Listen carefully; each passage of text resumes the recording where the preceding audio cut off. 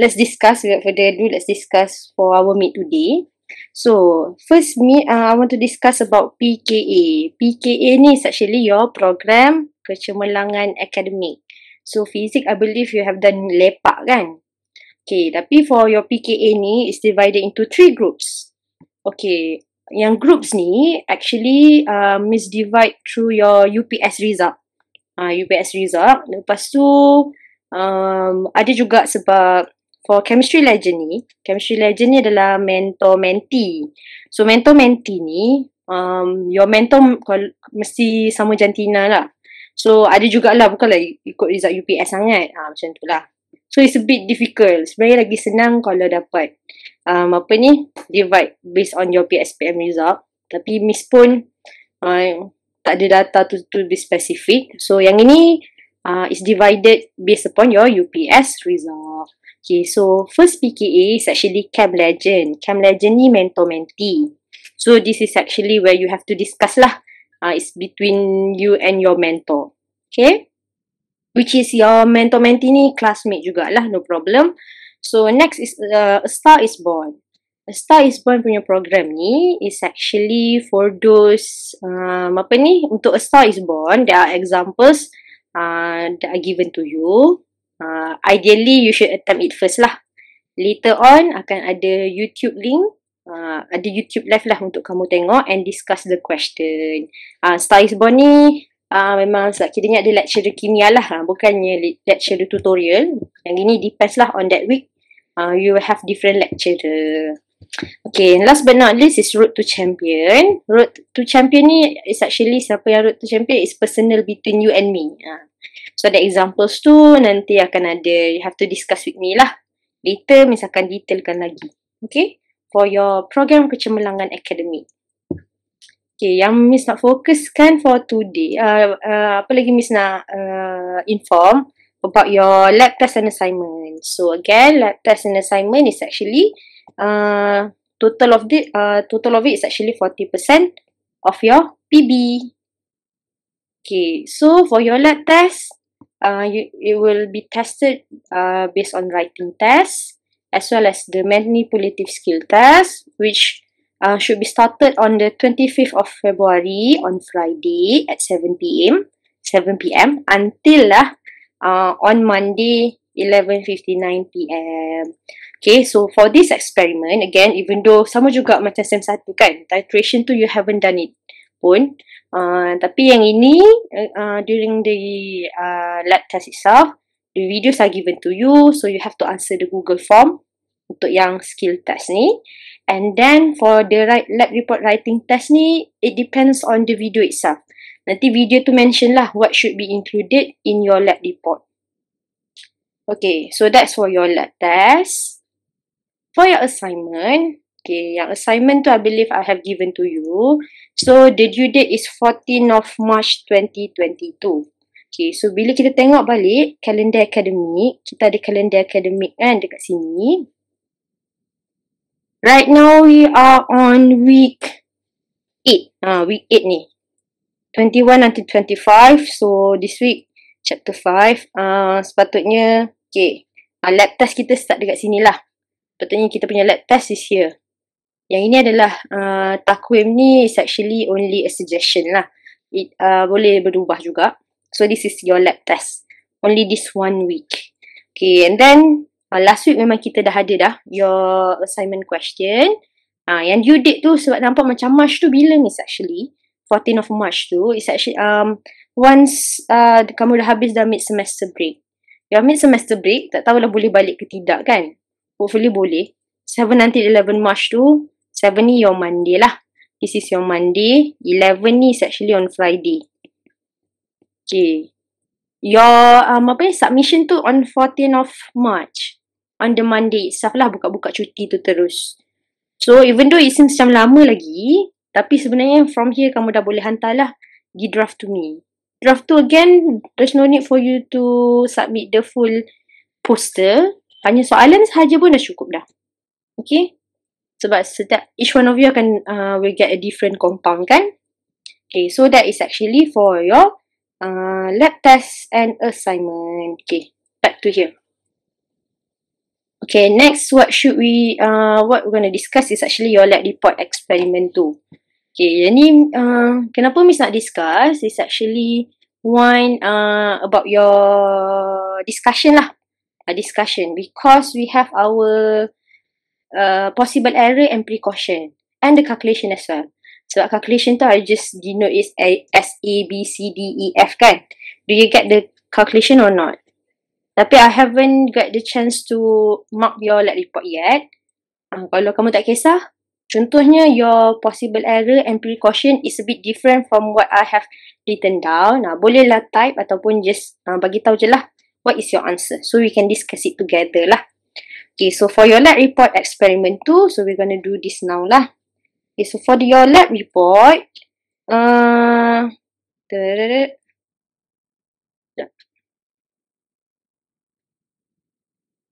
okay. So again, this is actually the lab report itself. So for the procedure, it must be a passive sentences and you must write it down in terms of past tense. Sebab itulah banyaknya I have written down it in terms of past tense itself lah. Sebab usually for the marking of your lab test, for procedure ni, it's just that Miss kena tengok kalau dalam procedure tu ada 7 steps. So you have to write down dekat part A ni pun mesti 7 steps. And all of it must be changed to passive sentences. Semua kena change to passive sentences. So make sure lah kamu ubah sikit-sikit pun okay dah. Okay. So that is actually for the procedure itself. This one I have written down for all lah. Okay. So that is actually for the procedure. Okay. So for the result. Okay. So first is determination of the heat capacity of calorimeter. Okay. So from here you will get your CC to be 19 joule per degree Celsius. Okay. Calculation ni. Okay. For the heat capacity it must be a positive value lah. And the unit will be joule per degree Celsius. Walaupun the value macam kamu nampak 19,000, it'll be easier to change to kilojoule. Tapi just to be safe, take first the heat capacity to be joule per degree Celsius. So that is actually for part A. Part A ni calculation dia straightforward sikit. The one yang pening sikit ni sebenarnya part B.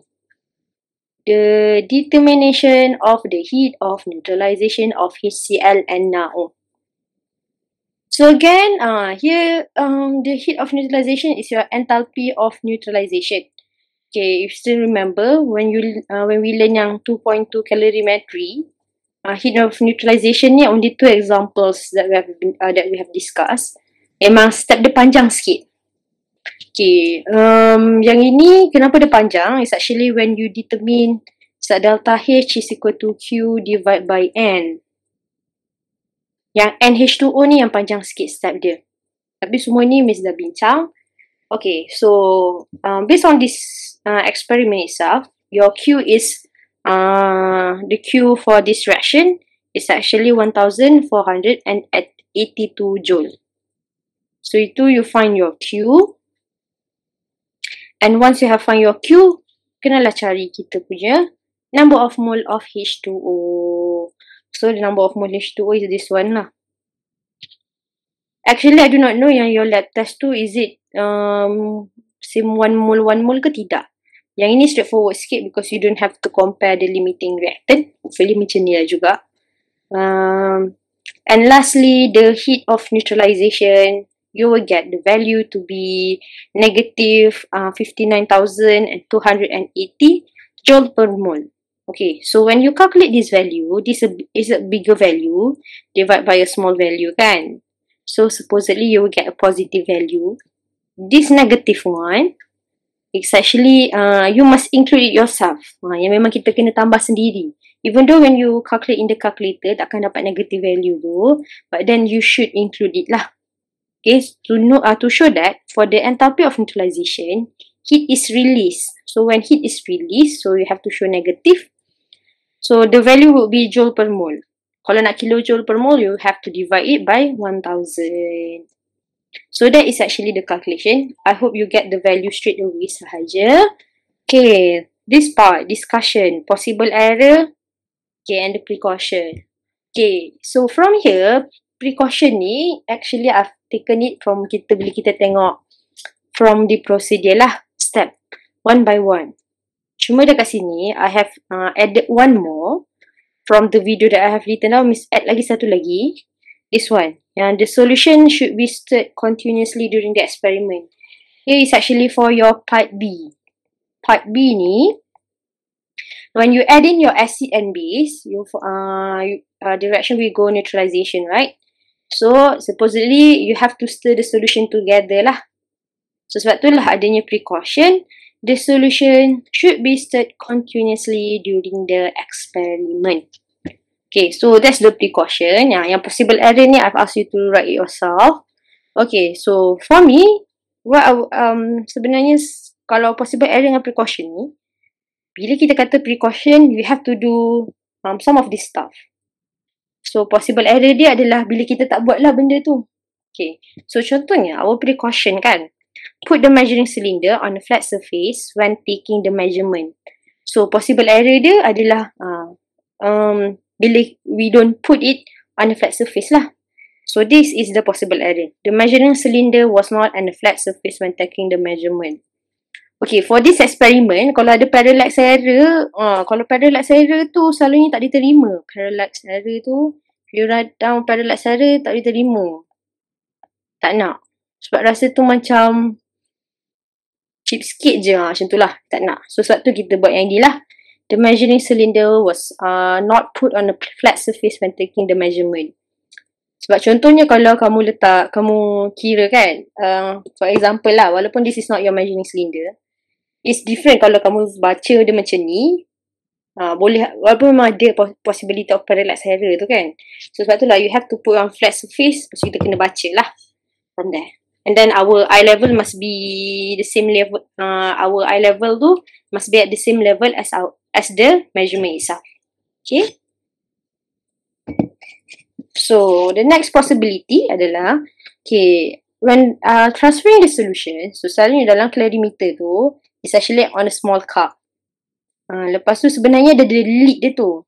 Sebenarnya yang ini, yang video yang KMPK tu adalah calorimeter lama. Calorimeter for KML dia lain sikit. Sebenarnya dia ada macam satu, you have to pour it based on the lid tu lah. Kamu kena buka ada satu spot tu. So what happen is that, contohnya kalau kamu guna your beaker ataupun measuring cylinder, what will happen is the possibility of spillage lah. Boleh spill the solution tu. Sebab itulah, yang ini precaution dia use a filter funnel. So possible error is that the solution was spilled. Okay, precaution kita ada yang kata HCl solution should be poured into now solution immediately. So the possible error dia, bila the solution was not put immediately lah. Jadi memang yang terbalik yang macam tu. Here mention that the lid should be closed immediately. So our possible error, the lid was not closed immediately. Dia macam tu sahaja. Sebenarnya possible error tu, dia simple lah. Dia macam main twist the words sahaja. Next is that the same calorimeter is used for both experiment. So our possible error, different calorimeter were used for the experiment. So sebab tu lah for your experiment itself, the part A dengan part B ni dua-dua kena buat. Because from part B, kalau kamu tak ambil, if you only do the calculation ataupun the experiment for part B itself, macam mana kamu nak tahu the heat capacity of the calorimeter? So that's why lah this experiment must be done together, A and B. And lastly, when we added that the solution should be stirred continuously, so possible error dia, the solution was not stirred continuously. Okay, so that is actually the possible error lah dengan precaution. Kalau ada siapa nak tambah pun boleh, ataupun nanti misalkan check lah, misalkan try. So yang discussion dengan possible error ni, usually possible error 2 marks, precaution 2 marks. But then again, for your lab test, janganlah tulis 2. Write down lah 3 or more. It's just that to be safe. Kalau lah tidak diterima your answer, at least there are another possibility. We want, if possible, we want the marks to be 15/15 lah. Naklah kita dapat full mark kan for our lab report. Okay? So that is actually for the discussion. last but not least is actually the conclusion. Okay, so the conclusion, we have to answer back the question itself, the learning outcome, which is our objective. The objective is to determine the heat capacity, so we have to include the value. And then the heat of neutralization pun kena include the value itself. Okay, usually kalau contohnya kan, if your answer is incorrect, contohnya sepatutnya dekat sini 19. Contohlah kamu calculate, you get 27. Okay, even though you've written down here 27, jawapan dia salah kan? But then, kat sini, you will get 1 mark. Sebab itu kira error carry forward. So even though the value salah, tapi bila kamu tulis juga dekat sini, so you will get 1 mark lah. So itulah, that is very important for you to answer the conclusion. I don't want objective is achieved sahaja, tak nak lah. Okay, if you want to write it down, you can, tapi maknanya the last step lah. But you have to be very specific. Apa objektif sebenarnya? What is actually the objective of the experiment? Okay? So that's the value. Yang ni pun sebenarnya boleh juga you take the value to be yang negative 59,280 joule per mole pun accepted. Either way. Because our objective does not mention specifically it must be in kilojoule per mole. Okay. So this is actually the solution for our lab report. Okay. So again, for your lab test tu, tengoklah based on the video itself. Janganlah kamu buat apa ni? The procedure tu. Okay. The procedure here is actually based upon this experiment. Kalau dalam kamu punya video tu, dia punya the method itself is quite different. So you have to follow the method based upon the video itself. Sebab maybe you get from different SEM base. This time around HCLN now. Maybe you will get another SEM base. So it must depends on the video itself. Okay. So that is actually for your lab. For your lab report. Sekali tu Miss Bebel banyak pasal lab test. Okay. If you have any question, boleh raise your hand. Kalau dalam seminit tak ada siapa raise hand. So we'll proceed with the chapter 5 exercise. Miss, yang decimal point untuk joule per Decimal point. degree Celsius tu, ya, dua decimal point. Satu Yang pun tak ada 19. masalah. Point kosong-kosong ni Okay, ni tak ada masalah pun, it's fine. Boleh je. Yalah, tapi kita dah biasa tu kan. Sebenarnya 19 pun boleh juga.